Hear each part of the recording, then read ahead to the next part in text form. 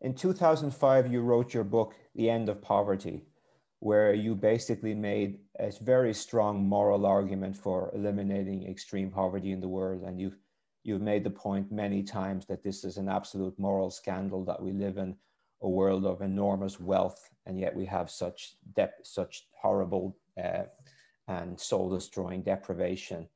Can you just talk about how you see poverty in the world today, and what's the moral challenge of ending poverty, and what are the moral and kind of ideological impediments to ending poverty? Because we know that there's no financial impediment. So what would you say about that?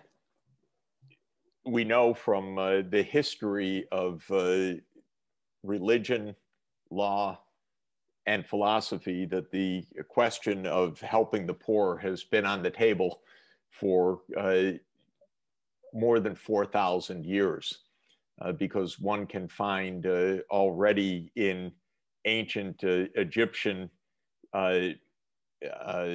descriptions of the role of the pharaoh, or in Mesopotamian laws, the commandments to be generous to the needs of the widows, the orphans, and the destitute. The idea that we should be helping in a society to help those who are in destitution is an age-old idea. And it was an age-old idea even when everybody was poor. So now that we are in a world of wealth, it's extraordinary to me that that basic idea isn't an overpowering idea. It's something I don't understand about our world, our mentality, our actions, because now we are in a world of such vast wealth that it would seem to me to be absolutely second nature to end the extreme deprivation. But ending the extreme deprivation gets almost no notice, except in nice classes or in maybe religious appeals, but not in practical politics. There's no sense of urgency or will to it. And I've experienced this repeatedly in my own efforts, even raising funds for fighting malaria or AIDS or other life-saving interventions is a very difficult thing with a lot of ideological opposition. If you go back to the Old Testament, by the way, it was part of Mosaic law that the farmer should leave the gleanings of the field for the poor to come collect them. It was part of Mosaic law that everybody gets a Sabbath, a day off. It was part of the Mosaic law that there should be forgiveness of debt in the Jubilee year. It was a repeated commandment of God in the Mosaic law and of the prophets to attend to the widows and the orphans and the destitute. It's Jesus's fundamental claim in Matthew 25 about what the day of judgment is all about. It's about he who feeds the least among thee. So these are not new ideas. These are fundamental ideas. And yet, where have we heard in American politics one word about global destitution? For years, nothing, zero. I don't mean small, I mean zero. We hear about cutting foreign aid. We hear about many claims about shithole countries. We hear all sorts of things, but we don't hear a moment of sympathy, mercy, or I can say understanding, because most of our politicians are ignoramuses. I know that firsthand by my dealings with them. So this is not, this is only a fact statement, not a value statement. They don't know anything, but they have opinions. And this is a big problem for us. So I find it shocking. You know, there are 500 people in the world that have a combined net worth of $8 trillion.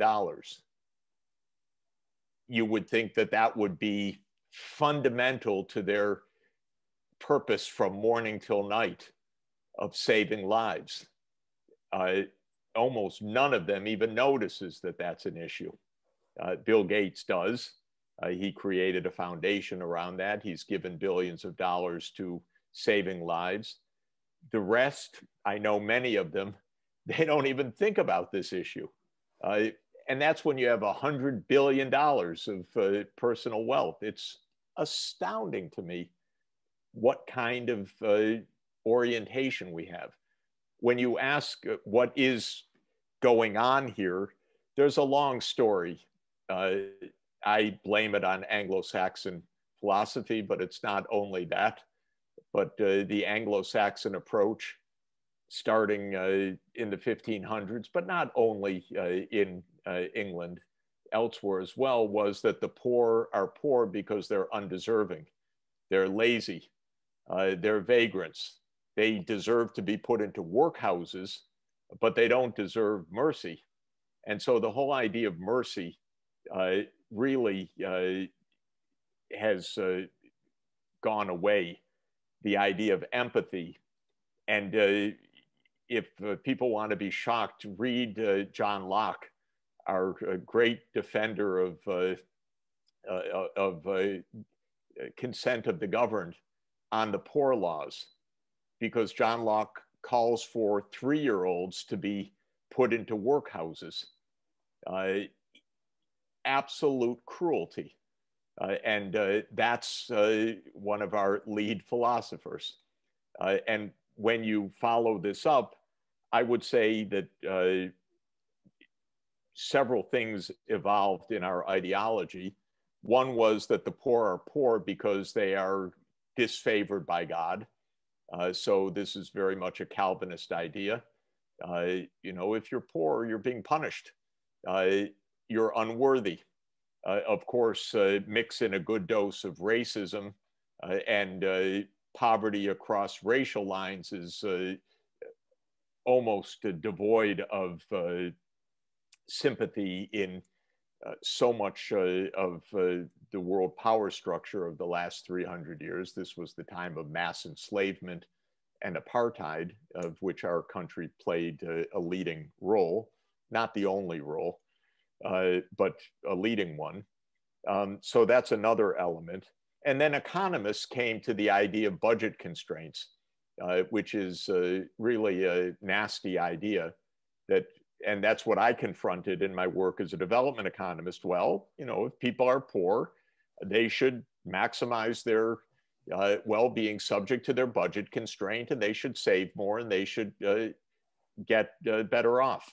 Of course, any deep analysis of their budget constraint would open up a can of worms for those who don't have such constraints, because all of us live off of wealth created by somebody else and by exploitation. But this idea that the budget constraint is really the definition of what you should expect is pretty deeply entrained in our textbooks and our thinking and our sense of property rights. But it's the opposite, as you know, of the church's teachings, for example. One of my favorite quotations is of St. Ambrose, who taught, and he's quoted in several encyclicals, that when the rich give something to the poor, the rich person is not making a gift to the poor.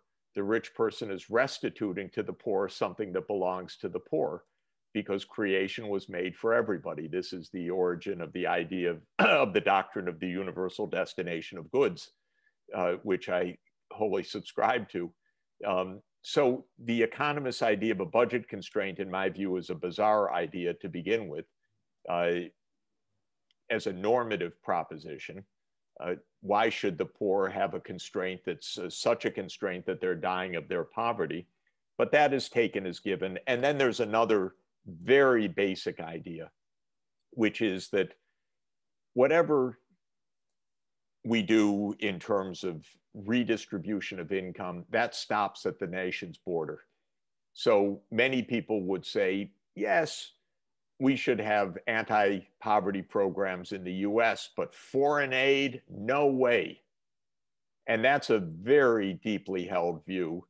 And it's a deeply institutionalized position, because any high-income country today has a budget that is 30 to 50% of national income. So a lot of redistribution going on. But the same countries, when they give abroad, give 1% of GDP or less. And in the case of the United States, our so-called development aid is 0.15 of 1%. It's 1/6 of 1% of US national income, and it's widely considered to be too much by many of the political class. I reject this idea. I think we live in a global society, and so we should have global income redistribution. We should have global taxes that are collected to help the global destitute. So this is, and then one final point, Tony, which is that if you bring people along far enough and they finally say, look, I'm not arguing in principle with you, but in practice, foreign aid doesn't work. It all gets stolen, which is throughout history, the lazy man's excuse for doing nothing. And then I had that argument for 10 years, trying to raise money for global health, and the money finally came, and AIDS treatment picked up considerably, anti-malaria treatment, with hugely positive results. Even economists did studies. Oh, why weren't the bed nets stolen? We're very surprised, because economists who, I don't even know where to start, but there was actually an NBR study expressing shock that the money wasn't all stolen, because they thought their theories would have predicted that it was all stolen. Well, they ought to get out of their office and get a life and see that poor people who need to stay alive don't steal everything. They were very happy to get bed nets and to use them. So when all of that happened, it hardly changed anything, though. Money came. Then I went back and I said, you see, this is working. The Global Fund, which I helped to design, has saved, it's estimated, more than 20 million lives. But that has no impact on getting the budget of the Global Fund properly filled, even when the evidence becomes overwhelming. So the bottom line is, it's a mystery to me what really goes on in our minds, our society, our neglect, our excuses, our justifications.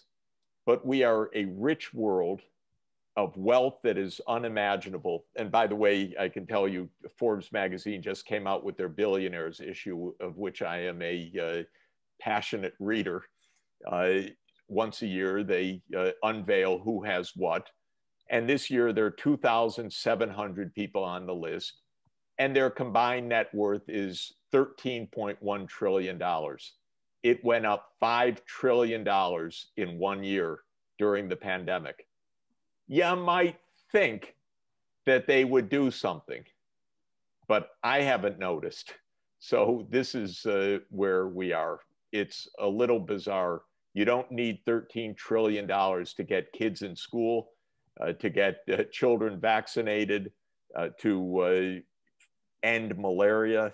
It's a few $billion to end malaria. We can't get it.